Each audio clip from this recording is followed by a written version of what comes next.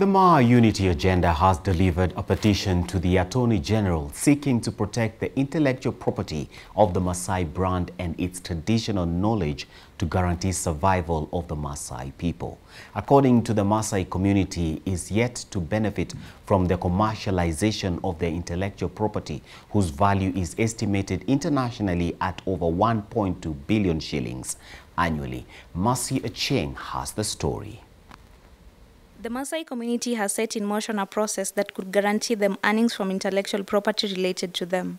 The community has delivered the Maa Intellectual Property Rights Petition to the Attorney General Kihara Kariuki.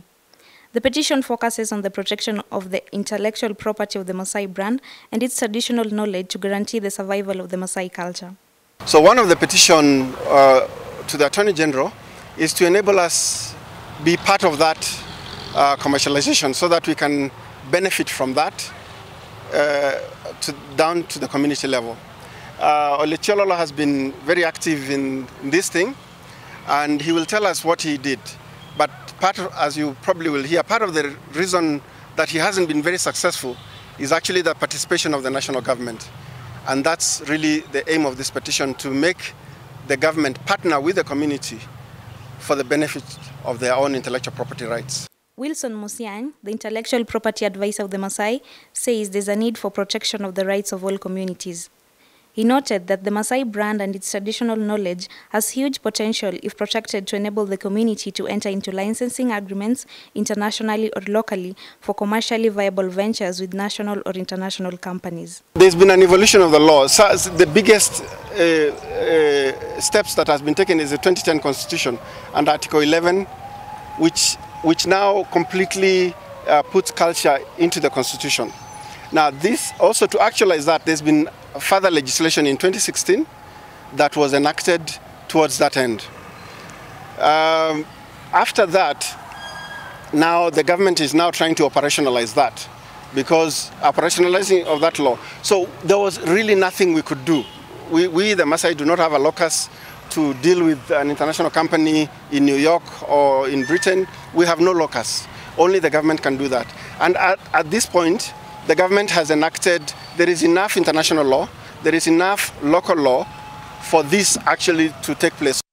According to the community, the Maasai way of life is under serious threat due to global warming, increase in population, land sale and land degradation. Wamasai wana jambo ya kueleza kulingana na unyanyasaji ya makampuni mbalimbali, haswa zile kubwa za kimataifa, ambayo wamechukua vitu ambayo inawahusu Wamasai wanatumia kwa niaba ya kupata pesa bila kuwashirikisha wenyewe. Na hata vile ukishachukua kitu ya mtu bila hata ruhusa, afadhali hata kupata ruhusa. Hawana ruhusa, wanachukua tu, wanaenda wanaifanyia kazi, wakishamaliza wanapata pesa zao.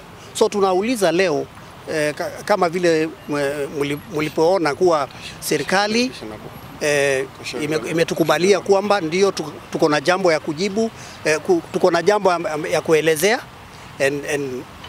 ushaona kuwa wamekubali hiyo petition yetu na tumeshukuru.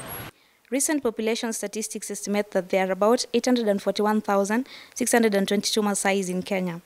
It is also one of the communities whose traditional regalia has traversed borders to acquire recognition internationally.